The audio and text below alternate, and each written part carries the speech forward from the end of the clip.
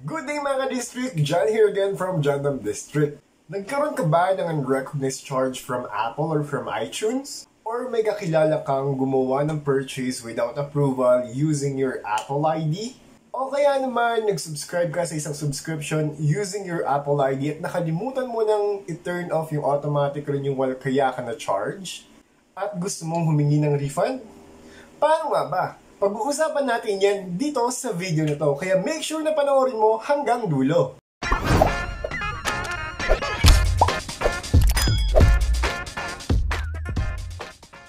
By the way guys, may dalawang options kung paano kayo makakapag-submit or makakapag-request ng refund.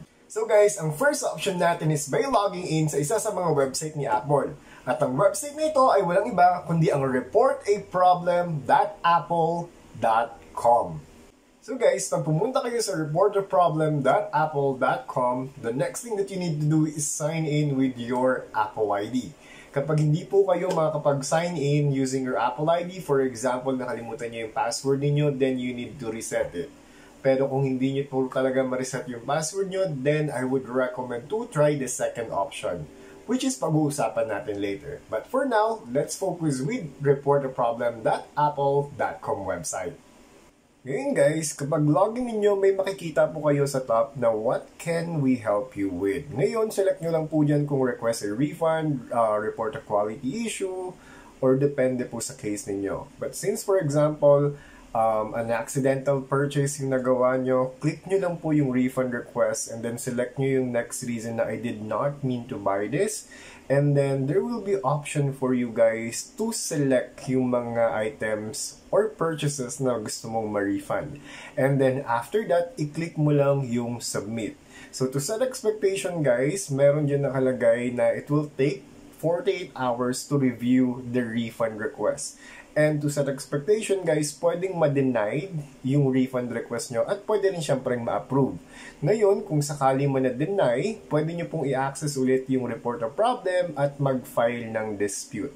Same thing lang din po yung gagawin ninyo. Okay guys, so last option natin or the second option that we have is by requesting a callback or makikipag-chat kayo kung available yung chat support nila at that time na magre-request kayo ng assistance.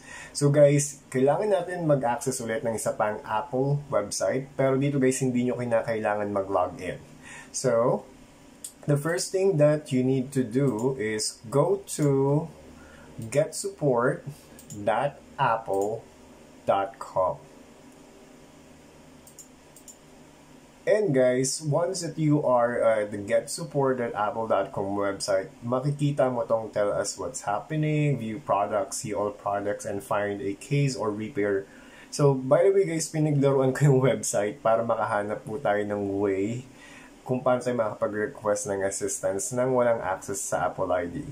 So guys, ang kailangan nyo lang gawin is select nyo yung choose a product. And then, ma-redirect po kayo dito sa what do you need help with. Scroll down nyo lang and then makikita nyo dito yung option for Apple ID. Huwag kayo guys magsiselect ng billing, subscription, iTunes Store, or App Store dito or Apple Arcade. Kasi pag click nyo po yan, it will ask for your Apple ID credentials. Technically, you need to log in. Pero since nga hindi nyo naalala kung sakali yung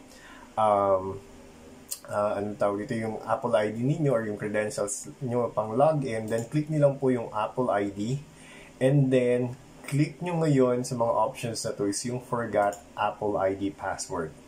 Then after that, there's a question that we need to answer. Have you submitted an account recovery request? Select niyo lang guys yung no and then click niyo po yung continue. After nyo po guys maklik yung continue, meron din options for you to reset your password. Pero kung di mo talaga ma-reset yung password mo after following this, then you really need the refund request or assistance on identifying what are the unrecognized charges on your account. Then you need to scroll down and look for contact. Dito guys may option na call. Ito yung set up a callback. Tatawagan kayo mismo. And then, meron din ditong chat assistance and mayroon nakalagay dito kung gaano katagal mag-aantay. It will take 2 minutes or less for you to get connected with one of them. So, for call guys, click nyo lang yung call, then you need to set up the callback. So, dito guys, as what you can see, Philippine time zone. Enter nyo lang or select nyo yung mga available time. For example, enter your phone number. You can also select text a reminder para makaka-receive kayo ng notification na someone will call you from Apple. Then you just need to enter your first, last name, and then email address. And then click continue, then just follow the home screen instruction. After that, good na yun guys. Antayin nyo na lang yung callback. And then, if isa-select nyo naman po yung chat, enter nyo lang po yung first name, last name, and then yung email address niyo. Then continue. Then, follow the on-screen instruction. And then, merong bagong pop-up window guys. Dun kayo makikipag-chat sa Apple representative. So guys, ganun lang siya kadali. Sana nakatulong po itong video sa inyo. If you have any questions, clarification about this video, please let me know by putting it on the comment section. And please don't forget to like and subscribe para maging updated ka sa aking mga latest videos. So, see ya!